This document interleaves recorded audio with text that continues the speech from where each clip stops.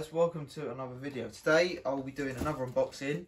Sadly not of a Sebo X7, but there is a Sebo in this box.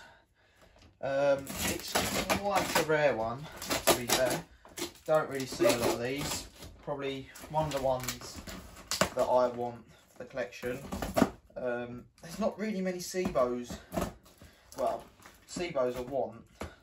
They're pretty much all the same machine, to be honest. You could say that about pneumatics, but you know, but yeah, pretty much all the same thing. I've had a few of them, but it's just mainly the collectible type ones that I want. But anyway, lots of polystyrene as usual from George. This came from George, by the way. Right, so first thing out, we have a cream coloured X Series wand. Now, if you know your Sebos, you probably know what this is just by that wand. Then we have a hose. Don't know if that's the original one or I'm not too sure, but we've got a hose anyway. Then we have the handle with the cable attached. Very nice, original cable, original plug. Lovely. Look at that. Then we can grab out the bag assembly here.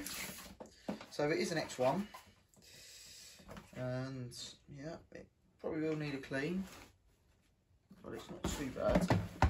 It's an X1 body there, and then we've got the main head assembly. Here. So there's the machine, just the box is full of polystyrene and stuff. It probably will need a refurb, this one, unless George has done it already. But yeah, what we'll do, we'll stick the box over there and we'll have a look at the machine. So it is pretty clean, this. It's not too dirty, the filter looks decent. It looks pretty clean, to be honest. Motor assembly looks clean. Yeah, he might have even refurbed this himself, to be honest, so that's a bonus. Right, underneath looks clean as well. Could do with a new brush roll, ideally. Let's have a look at this. Yeah, it's right. Yeah, it's pretty clean, if I'm honest. Let's just pull the brush roll out. Yeah, I might stick a new brush roll in it. That one's a bit worn out. It's still okay, but it's a bit worn. And then we've got the inside. I mean, that could do with a clean in there. But yeah, it's not too bad, if I'm honest. It's not too bad. So, right, so there's the head. The wheels are screwed on as well, weirdly. I'm not sure why that is, but okay. Wheels are screwed on, they still run fine. So, yeah, they still run alright. So let's just put the bag housing on. So that just, you have to line up like that, and then that just clicks in, I think. Alright, that's it. Yeah, it is pretty clean, if I'm honest. Yeah, we've got the bag in there. A bit smelly, but you know. Yeah, this is definitely doing a clean in here. This isn't too clean. Yeah, it's not too bad. Not the worst I've seen. Yeah, the filters all look pretty nice. Bag looks alright. So, yeah. Yeah, I've never really seen the next one before.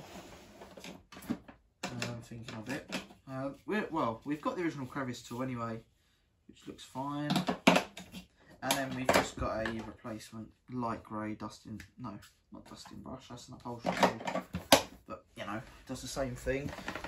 Right, so put our wand in, and our hose. And that goes in there. Don't know what way that we got around, I'll just leave it like that. And then we want our handle assembly. We will lift that up like that. close that down, and yeah, there we go. There is the machine, all built up. Very nice Volex Pencom plug on that as well. That is very nice. I don't know if we've got a date on this or not. I'm not too sure. We'll have a look inside the bag compartment. There's normally a date inside here. Or is that just on the X4s? No dates on, I think, popping out at me. No, there's nothing there. Right. We'll have a look around the machine. There'll probably be something somewhere. But I'd say it's probably early 90s maybe.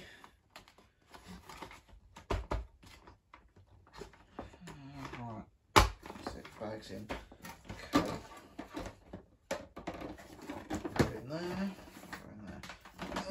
Let's just have a look at the ratings plate roll quickly.